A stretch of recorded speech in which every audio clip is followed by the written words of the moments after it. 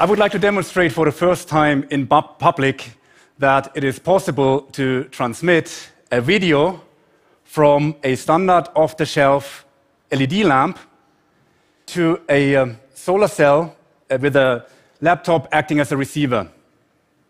So there is no Wi-Fi involved, it's just light. And you may wonder, what's the point? And the point is this. There will be a massive extension of the internet to close the digital divide.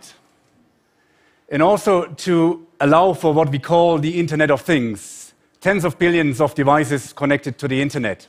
In my view, such an extension of the internet can only work if it's almost energy neutral. This means we need to use existing infrastructure as much as possible. And this is where the solar cell and the LED come in. I demonstrated for the first time in TED 2011 Li-Fi or light fidelity. Li-Fi uses off-the-shelf LEDs to transmit data incredibly fast and also in a safe and secure manner. Data is transported by the light, encoded in subtle changes of the brightness. If we look around, we have many LEDs around us, so there's a rich infrastructure of Li-Fi transmitters around us. But so far, we have been using special devices, small photodetectors, to receive the information encoded in the data. I wanted to find a way to also use existing infrastructure to receive data from our Li-Fi lights.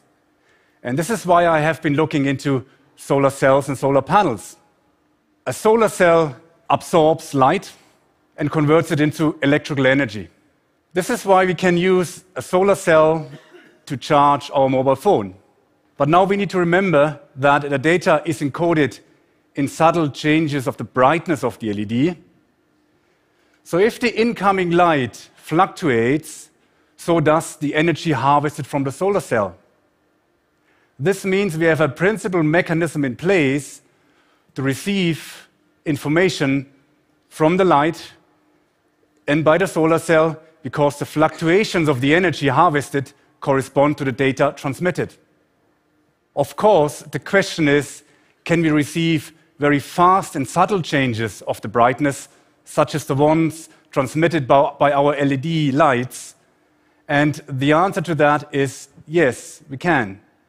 We have shown in the lab that we can receive up to 50 megabit per second from a standard off-the-shelf solar cell. And this is faster than most broadband connections these days. Now, let me show you in practice. In this box is a standard off-the-shelf LED lamp. This is a standard off-the-shelf solar cell. It is connected to the laptop. And also we have an instrument here to visualize the energy we harvest from the solar cell. And this instrument shows something at the moment. This is because the solar cell already harvests light from the ambient light. Now, what I would like to do first is switch on the light, and I simply only switch on the light at the moment. And what you notice is that the instrument jumps to the right. So the solar cell at the moment is harvesting energy from this artificial light source. If I turn it on, off, we see that it drops and turn it on, so we harvest energy with the solar cell. But next, I would like to activate the streaming of the video.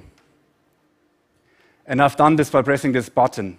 So now, this LED lamp here is streaming a video by changing the brightness of the LED in a very subtle way, and in a way that you can't recognize with your eye because the changes are too fast to recognize. But in order to prove the point, I can block the light of the solar cell. So first you notice the energy harvesting drops and the video stops as well. If I remove the blockage, the video will restart. And I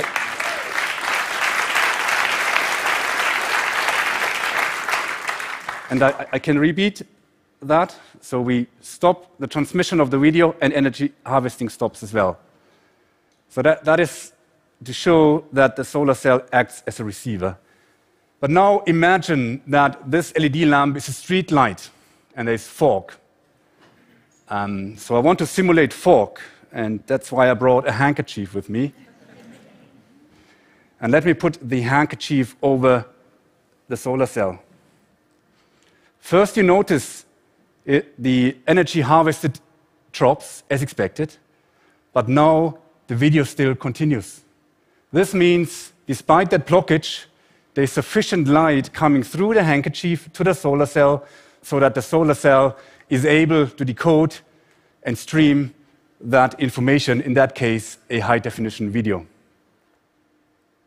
What's really important here is that a solar cell has become a receiver for high-speed wireless signals encoded in light, while it maintains its primary function as an energy harvesting device. That's why it is possible to use existing solar cells on the roof of a hut to act as a broadband receiver from a laser station on a close-by hill or indeed lamppost. And it really doesn't matter where the beam hits the solar cell.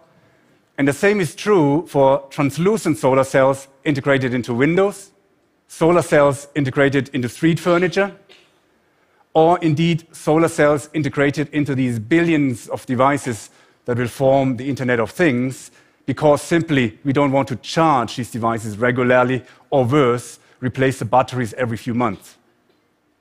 As I said to you, this is the first time I've shown this in public.